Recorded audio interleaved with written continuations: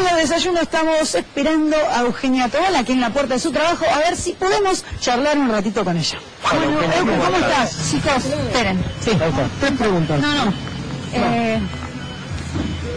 Dejame que... No voy a poder hacer preguntas, les voy a decir solamente esto.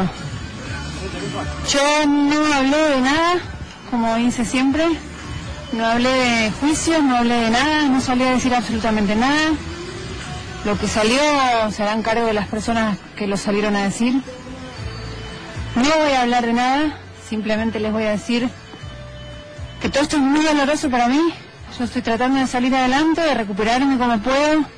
Cada vez que pasa esto es un dolor grande que siento. Siempre fui honesta. Yo no mentí. Yo no engañé. Yo no mentí. Yo no engañé. Yo sigo siendo fiel a lo que creí, a lo que aposté.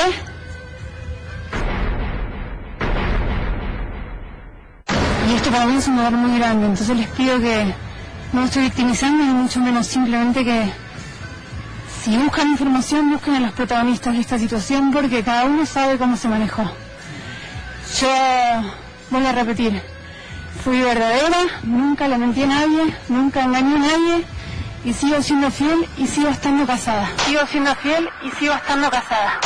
Todo esto me duele mucho y cada vez que trato de levantar cabeza pasa algo y el dedo en la herida está otra vez. Entonces necesito estar bien porque necesito trabajar. No voy a hablar de nadie, simplemente hablo de mí.